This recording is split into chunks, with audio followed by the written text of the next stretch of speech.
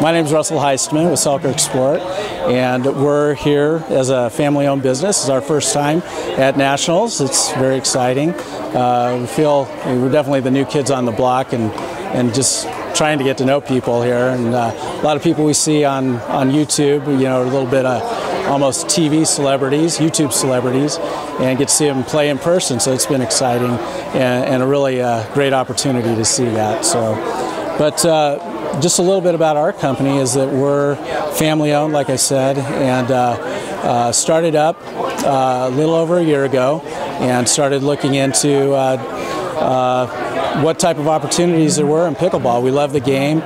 We've been playing for some of us for about 6 years, between 4 and 6 years, and we just thought there was room for improvement. And so we've been really pleased with the results and the feedback that we've gotten.